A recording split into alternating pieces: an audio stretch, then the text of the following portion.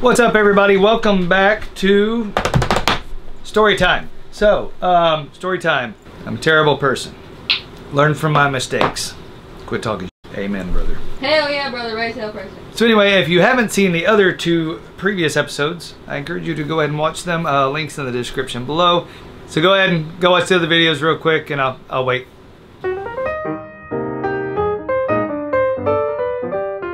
Alright, so welcome back, and since you've already caught up on the other videos, like I know you have, you already know about when we infiltrated a white supremacist group. My neighbor decided to go burn a cross. I told him to put it in the street, which got me guilty, because even if you're trying to keep someone from making a terrible mistake, you still make them make a mistake, and if you don't call the cops, then you get in trouble. But if you do call the cops, then you're a snitch, and the neighbor kills you. Yeah, I was kind of between a rock and a hard place, in my opinion. For the record, this is root beer. I don't really drink alcohol, especially. That's whiskey!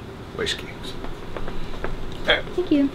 Everybody say hi to Anna. Hi. Anna's behind the camera. I'm tired. Once again, it is late at night. It's like 11:30, so I apologize if I blink a lot. My eyes get dry, lights, heat, everything else. Having to do this where we normally record music and stuff. The other studio is not ready yet. So anyway, picking up where I left off on the last video. Talked about how I went and turned myself into the FBI headquarters in Nashville, Tennessee. So while I'm in the holding cell, they're like, I guess you want to, we need to appoint you a lawyer or something like that. I'm like, sure. They get what's called a panel lawyer, which is basically if all the public defenders are being used, or in this case, the public defender was being used by the co-conspirators, they give you a panel lawyer. It's basically another attorney that stays on a panel of people they could choose from in the case that the public defender is not available. So anyway, I talked to him, let him know a brief description of what happened. He said, here's the thing, we'll figure out all the details later, but for now, when you go before the judge, we're just going to say not guilty. They'll probably give you some sort of supervised release. It's kind of like being on probation, and then you're on that until your court date. I'm like, cool. So anyway, as I'm sitting in the holding cell, eventually the FBI agents come and get me and take me into a courtroom where my mom is sitting there. She freaks out because I walk in and I've got shackles on my legs and everything, and she's like, really? Like, I can see her mouthing. She's like, you turned yourself in. And I'm like, I know. We literally drove like 6 hours to get here to turn myself in, and they're gonna put leg shackles on me like I'm all of a sudden gonna decide to run now. So we go in, and the judge, real nice lady, she's like, so do you understand all the charges and blah blah blah? I'm like, yes ma'am, or yes your honor, or whatever. And they're like, how do you plead? I'm like, not guilty. And then they're like, okay, you're not a flight risk. For your pretrial supervision, you'll be assigned a probation officer, blah, blah, blah. You can't leave the area. So then they're sitting there trying to figure out what counties and make sure I can still go visit my parents and things like that. So we figure all that out. One of the conditions was they were like, all right, well, apparently alcohol was involved. So my lawyer leans over to me and he's like, hey, because this could take a year, do you think you could go this whole time without drinking? And I'm like, yeah, like I really don't drink that much. And he's like, cool. And so he's like, your honor, I would like to say that, you know, my client agrees that he would be happy to agree not to drink, you know, as a thing to make sure he's not going to mess up again during this time, which I held up to it. It was like a year or so. I didn't drink any alcohol or anything like that. It wasn't that big of a deal. No drugs, no alcohol. You know, I'd go in every month or so for testing and stuff like that, and it wasn't a big deal to me. This just showed them that I was making an effort, that I was not some drunk, and that in fact alcohol really was, you know, part of the reason that night that I ended up in the situation I was in, which in reality, like, I still feel like I probably wouldn't have sat and called the cops even if I wasn't drunk. But I do believe alcohol contributed to the other guys doing what they did, so maybe if I hadn't been drinking, it would have helped. I don't really know. But anyway, so the judge ends up letting me go. We drive back to Mississippi after we go hit the town in Nashville. Come back to Mississippi later on, end up setting up with the probation officer. He comes and visits the house. I end up getting a court date scheduled. So months go by, you know, nothing unusual, just regular do the probation thing. I'm working, I'm doing all that. Time was coming up for the trial, and of course I'm freaking out. I'm like, oh crap, you know, I got to go see the real judge now and figure out what they're going to sentence me to, and yada yada. Throughout all this, you know, I'm talking to my lawyer, talking to the feds. They did what's called a proffer at one point. Basically, a proffer is they see if you have any information that could be helpful or useful to the FBI, and in return they give you a reduced sentence, which I was like, all right, but I don't know what I'm going to tell them. And I get in there and they ask me a bunch of stuff about the time when my friends and I had gone and infiltrated the white supremacist group. They were like, okay, well, you know, what kind of drugs did you see? What kind of illegal weapons did you see?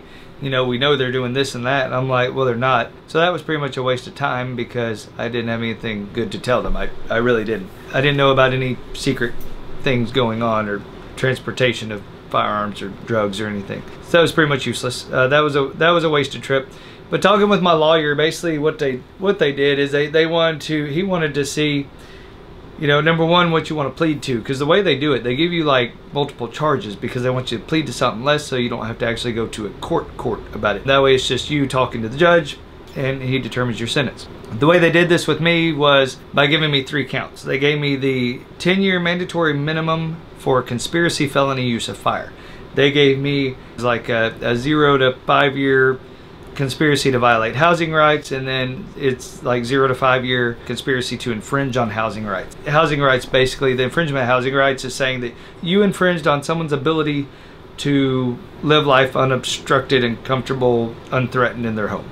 Okay, so it was a threatening act, therefore you violated housing rights. I understood that one.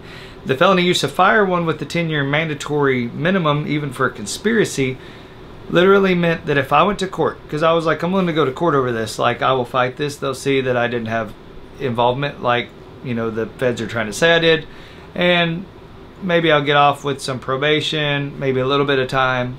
I'm willing to do that. And then that's when my lawyer explained to me what a mandatory minimum was. So basically a mandatory minimum means if they can in any way, shape, or form prove that you had knowledge of the event, okay, under a conspiracy mandatory minimum. If they can prove that you had any type of knowledge of the event, you are therefore guilty and the mandatory minimum will be pushed against you. All they would have to prove is that I knew fire was involved and that it resulted in a felony charge. That's conspiracy, felony use of fire. I would have got 10 years. So if we went before a jury and they said, well, did you know that they lit this thing on fire? And I said, yes. Automatic 10-year prison sentence. Now, of course, the feds know you're not going to plead to that. So what do? You plead to the lesser two. They say, oh, yeah, if you'll plead to these lesser two, we'll drop the big one. And I'm like, well, of course you will. All that conspires through this, you know, this amount of time waiting to go to court. So I'm not sure. I don't remember exactly how all the plea things went in between all this. There was a lot of back and forth. But I know when it came to the trial date, we'd already said we would plead to the lesser two and blah, blah, blah. So the feds had agreed to that. So one of the things I did leading up to the court date was, you know, my attorney said, hey, if you got any letters of recommendations to the judge from people. So of course I had friends and business people. Of course, some of the local millionaires and things that I had done work for and charity events for. I was on multiple charity boards and stuff in town. I did a lot of volunteer work prior to all this. So, you know, all those people wrote recommendations. Hey, look, you know, Tim's not out here doing drugs, doing illegal stuff. He's literally like volunteering all his time to help local charity events and kids and stuff like that, the local theater. I had a lot of involvement in these things that were, you know, were strictly voluntary and not really beneficial to me, but just beneficial to society and the community, which is something I've always done. So I would, you know, like to thank in part all the people that wrote those letters and everything. So anyway, the court date comes. Of course, I had been freaking out for months about this.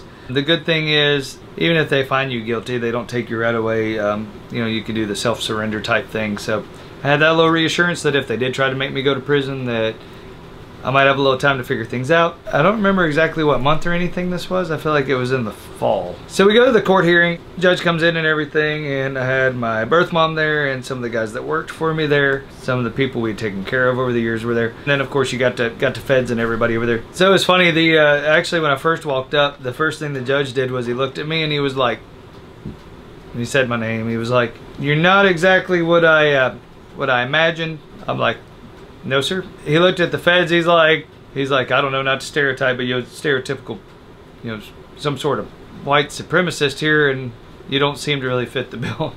And I was some like, scrawny ass little boy. yeah, some scrawny ass little tan guy standing there, and oh, I had like highlight. I think I had a blonde streak in my hair at the time or something. No, you didn't. Oh yeah. No, you didn't. Yeah. I did too. My mom had a blonde streak. I had blonde. It was funny. No. Like, it was great. You know, I showed up with a bunch of guys with like blonde hair and stuff, preppy looking. When he stood up, the feds are all like, they didn't play for that one. So the judge, you know, asked who's with me. So, you know, my birth mom and the guys, you know, that worked with me and everything, you know, they all said how, you know, I'd given them a place to stay and I'd given them employment. My gay friend that was very flamboyant, was happy to tell the judge, Tim is my friend and he's always stood up for me and he's kept me employed and blah, blah, blah. I do interior decorating. And I was like, thank you. But it's funny because the feds really, they looked over and were like they didn't plan for that. And I'm like, oh, I'm sorry, I don't hate everyone like you think I do. So anyway, so after the judge meets the people that are with me and talks to me, and I gave an initial statement. I forget what they called it. You're sorry for what happened and that this is not the type of person you are. This does not define you, blah, blah, blah, blah, blah. You know, just letting them know like, hey, it was not my idea, but I do accept the fact that I was there. I'm not going to deny that I wasn't there. I will accept full responsibility, which I did. I mean, I did. He apparently had been reading the letters and stuff like that, and he reviewed some of them while we were there. And one of the things, you know, that they go through is, because again, they're trying to establish that they want to punish you based on your views. That's honestly what it amounts to. They want to punish you based on your views. And honestly, some of these people the feds had with them were extremists from the leftist side. You know, basically they wanted to send me away for 20 years and give me 10 years probation and all this kind of stuff. They really wanted to make me out to be something I wasn't. And fortunately, because the letters that went to the judge, you know, from people that used to work for me and, you know, people of all different backgrounds and colors, races, genders, and, you know, things like that. The judge got to see, you know, how people actually view me, and the fact that all my life I contributed back to the community and things like that, not as a way to get out of any trouble, but really just because that's the kind of stuff I did. And some of the stuff, you know, he looked over past committees I was on. I was actually on a committee back years and years before that for a HIV and AIDS awareness campaign, and we raised money to help spread awareness and help research, and you know, we donated to research foundations for HIV and AIDS, which was mainly made up of the LGBT community and the Black and Latino community. And so one of the things was like, wait, so back, you know, 15, 20 years ago, you were on a committee, this large committee for this organization that held events and galas and stuff to raise hundreds of thousands of dollars to help HIV and AIDS for minorities. And I'm like, yeah. And of course the feds are over there whispering to each other like, oh, you know, they didn't know about that. The judge is like, well, that doesn't seem to match the profile they were trying to give you. And I'm like, yeah, I know. I goofed up one time, so sorry. And then it brought up the fact that during that time I also actually was in a gay pride parade with some friends of mine, and again that was Anna's laughing. I know I don't make a good like racist hate person. No, you make a very good gay person. I make a very good gay person. But I did, like, we made a float and I was in there with my friends, and it was really a lot of fun. Let me tell you, if you've never gone to a gay pride parade, you might as well go, because it was a lot of fun. A lot of colorful people. Well, yeah, it's your people. Those guys know how to party. Just saying. Gay people know how to get down. I need to take Anna to a gay bar. She doesn't understand that. I would panic. We at least need to take you to a drag show sometime. Have you ever been to a drag show? Drag shows are great. I'd have an anxiety attack. Okay. I would freak out. Yeah, that helped too, because like I had people, I don't know if they end up writing letters or not, but I did have like some of my references were like some of my drag queen friends and stuff like that, so it was kind of funny. When some of your best friends are black drag queens, then it kind of makes it hard to act like you're a racist hater. So, true story. But anyway, so you read about the gay pride rallies I had taken place at with my friends to help them gain equality. I like the fact I mentioned in my earlier video, when I had my club, my personal like bodyguard guy, that like he would drive me around and he would go to things with me, and I'd take him to dinner every night, and he was my security, my bodyguard the whole time I had my business of running my club and music venue. He was a black guy, one of my best friends. The fact that during high school, my friend Charlie, who I mentioned in the first video, unfortunately, Charlie passed away before the trial. So otherwise he would have been happy to have been there defending me and let them know, hey, you know, don't listen to what these feds are painting for you. Yeah, Tim will get himself into some stupid crap, but he's not the person you're trying to make him out to be. But they did have a lot of letters from my friends who I had employed and stuff like that. Of course, he read about, you know, where one of my friends had stated the fact about me having, you know, a bunch of my Mexican friends at my wedding, and my black friends, and everybody. So it really kind of made it hard for the feds to sit here and pin me as just some crazy extremist hate group guy when I had such a diversity of people in my background and them. Of course, it helped too when my birth mom had wrote, you know, stating the fact that my biological father is half black. So that actually helped.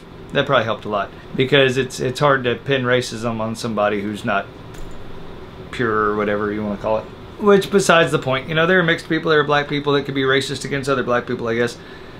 But it was just to show that, hey, it's not like I'm some, what do they call them when you're really white? Super white. Pure white? Like pure? There's an A word? Or what is it they call people that are really white? A lot of white. A lot of white. They had a word for it. But anyway, yeah, it was just hard for them to prove that I was just some sort of extreme guy that hated everyone. And that was proven, instead of by the feds, that was proven by people who knew me. People from my past, people who I had employed, people who I had stuck up for, people who I had gone to parties with and marches and done charity events with and gone to their drag shows and things like that. I mean, you know, it just helped paint a better picture of me, and the fact that obviously I was somewhere I shouldn't have been and got involved in something I shouldn't have been involved with, and I was sorry about it, and I was willing to admit that I was wrong and serve whatever time he felt necessary. But I just wanted to make sure he knew the real me, because as many of you know, or as many of you have seen on TV and videos here, especially over the past few years, how the cops and brutality against certain people, I mean, it's obviously things are a little skewed. News is very skewed. Police reports tend to be skewed. So sometimes you really got to hear it from the people themselves. So anyway, after the judge got done reviewing some of my references and asking me about that, you know, getting a little more information here and there, you know, then he looked at the agents and was like, what do you believe, you know, we should do? And of course they're like, oh, we want this many years in prison, we want this many years in of probation and things like that. And he looked at me, he was like, do you really feel like he deserves that? He was like, this gentleman has obviously always contributed positively to society. He's never been in any trouble. I've never spent one night in jail before that. You know, he's like, are you sure you think you're being just with your recommended punishment? Of course they're, oh yeah, he needs to be put away forever, blah, blah, blah. And the judge looked at me and he was like, well, what do you think we should do? And I was like, you've heard my statement, you've read all my stuff. I don't know. I was like, obviously I would rather not go to prison. And he said, well, here's what I'm gonna do. I'm not gonna give you 5 years, I'm not gonna give you 10 years, but I do need to make a statement that people can't just get away with doing the stuff. He said, especially right now in this time that we're in, he said, we have to make a little bit of a statement. We have to set examples. He said, and if I just let you go free, then that means other people could do similar and, you know about things happening and not tell the authorities and feel like there's no punishment for that. So we have to set a little bit of an example of you, but I'm not going to make a major one. And I was like, okay, Your Honor. He said, I'm going to sentence you to 9 months in a federal institution and 1 year probation. And when he did this, the feds were going crazy. They with their little lawyer people and everything, they were, you know, Your Honor, Your Honor, Your Honor, no, he needs more. And he's like, excuse me, and they were like, no, you know, he needs more than that, Your Honor. He needs, you know, he's 5 years and blah blah blah. And the first time, this is the first time I'd ever seen a judge do this, but he literally put his finger at them and was like, stop. And they kept going, and he said, I said, shut up. And I was like, he said, you know, give me a good reason other than this one incident that he should serve more than what I'm recommending. And they said, well, Your Honor, because he could do this again. And he looked at me and he goes, are you going to do it again? And I was like, no, sir. He said, and if I put you on supervised release until time to self-surrender, will you remain free from any alcohol or drugs? Because I see here that you have not drank in the past year. And I said, no problem at all, Your Honor. And he looked at them and he said, that's good enough for me. And they were still fussing, and he fussed at them, and he told them once again, he was like, shut up, this is my ruling. They were very upset, but it was kind of funny to me because they really were, oh, well, you should get this, you should get that, he should blah, blah, blah. And the judge is like, no, he's like, he hasn't ever done anything, he's never been arrested. He had one mess up, I don't expect to ever see you in here again. I'm like, no, sir. And that was pretty much the end of that. Alright, so that concludes this part in the series of Storytime, My Prison Past. And next video, I will, let's see. And in my next video, I'll tell you about when I had to self-surrender myself to federal prison. And tell you a little bit about how that all worked. It was pretty interesting stuff. Thank you for watching. Be sure to like, subscribe, and click the bell to be notified of future videos so that you can hear my next story. And also stay tuned throughout the week as I will publish my vlogs in between story time. Thanks for watching, guys and girls, and I will see you next time.